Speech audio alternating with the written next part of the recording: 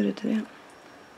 All right, I'm going to start off by telling you we're taping this, and I'm going to ask you some questions, and hopefully we can get a wonderful conversation going on. We're gonna have wonderful conversations. I like your energy. Oh, thank you so much. I just want to say welcome. I'm so honored that you would do this for us. I mean, I was always interested by you, but then hearing that you had training, you know, both in Obeya and other, I'll let you explain it, but that you had a background, which I also have a background too, so that was really pleasing to me that I could get to talk to you. So I'll let you start by telling me how you got interested in all of this, how you started. Well, you know, here's the thing, and I think you understand it too. It's first of all, thank you for having me on it. I am honored because I got goosebumps all up and down my body and my arms right now. Because it's exciting to connect. But I come from a family, people all around me who what some may refer to as spooky people, you know? Yes. But no disrespect to anyone. But in my household, where I grew up, there were all kinds of little altars all around the house. I didn't understand what they were about. I'm 5, I'm 6, I'm 7. I just know they're there. And then at age 14, I had my first encounter or my first visitation from a spirit. And it was an uncle of mine who had died. And we were very, very close. I mean, he was a significant foundation of my life.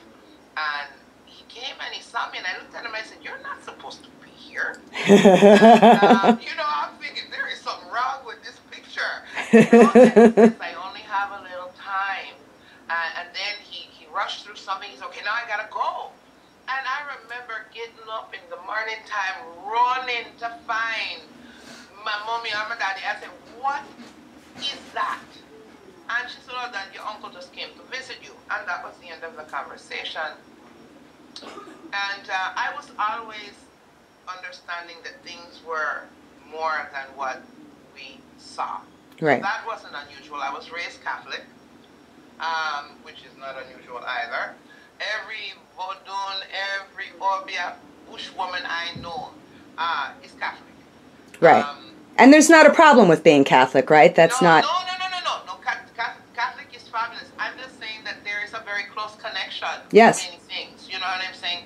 In that vibration. So when people speak to what I do as evil or the devil or something like that, I say, no. These women were devout Catholics. Yeah. I don't like so much structure. I don't like absolutes. So I have pulled away from it as a personal choice. But neither. I also went to an AME. I tried a little bit of everything in search of, which I think anybody should. Right. Because everything, in my opinion, can contribute to your greater knowledge.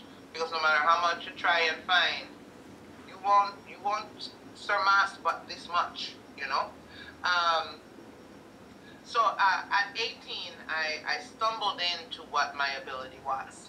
And I had remembered my grandmother showing me something at a very young age, and I kind of held it in my head, and she had left me a little bag before she crossed over, and somebody had upset me, and I sat down not knowing what I was doing, and dealt with it, and then became very frightened of it, and very unsettled by what I could see when I would close my eyes. And so I stepped away from it for a couple of years until the universe, the spirits, brought me to my teacher.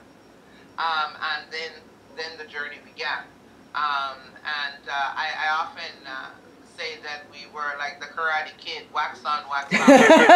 Teacher, you know, because in ancient Obeya, in Yoruba, in Muti, there is no writing down of anything. Of course. You know, it is very different than to Wicca and other disciplines. Sure. We don't write. It has to be mouth to mouth. Right. So in that responsibility, you then have to be prepared to, you know, pass it along or to share it along. Yes. When she got a hold of me, I was a very fiery child. I have nothing but fire around me. Yes. And I certainly had an old soul with a mind and a mouth to match. I've never disrespected beautiful, but very vocal. I give you a That's funny beautiful. one, and here's no disrespect Right. to anything. When I was in Catholic school, you know, and those of you who may be Catholic, you have your Holy Communion usually in a second grade, you know, 7 years old. And so there was all of the preparation and the catechism. And then when we got to the rehearsal, and the priest looked at me and said, the body and blood of Christ, I lost it in the church. I said, oh no, they had to call my mother. I was so embarrassed. Because I was like, oh, no. That's not going in here. As a child. That's beautiful. I used to formulate things in my Sure. head. You know, it was like, but that doesn't match, you know? No. Because I am a very out of the box kind of thinker. So I don't separate other life graces and beings and intelligence separate from Obia and Voodoo. I think that there is like an arc to all of it, you know? Yeah, no, I agree with you. And these individuals and many of the things that we practice and we resonate with actually didn't originate here.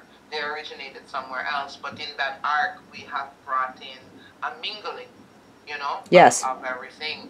I have always been very fascinated with the Gnostics because theirs was a very different teaching. Yes. And so when I say, like, I'm not sure if that's the way you mean it, when I say I am a different kind of woman, I have stepped outside and was encouraged by my teacher to step outside of what she taught me. Right. And to learn beyond that.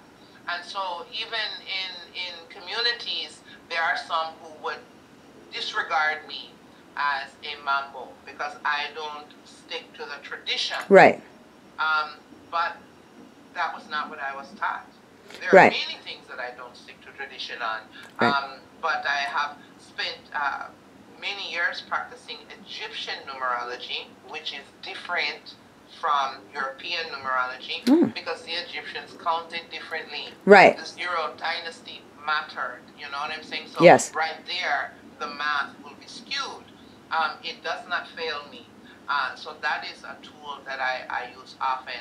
I am very open. I work with a Tibetan singing bowl. Oh, beautiful. Tibet, their voodoo, very strong. Very powerful. It is. I work with somebody who does a voodoo Buddhist class, and she has worked a lot with, you know, the Buddhist temple out in Bloomington with the Dalai Lama's brother. Yeah, and she's married to my priest Lou, who wrote the Voodoo Tarot. So, yeah, I can see how voodoo, we call it Voodoo Buddhist. they come together and yes. get to a place where you start to recognize that all of this, you know, all of this is kind of noise. You know? Right. And you have to quiet yourself. Now, I also did midwifery for a while. Some women, some mothers, I carry them through to their pregnancy. Their husbands prefer a more traditional birth. There have been some where I have been right there in the room and brought them into the room. I preside over weddings. I do house cleansings. Probably many of the same things that you do. But we have a community, a village, you know, and I'm very possessive. It's my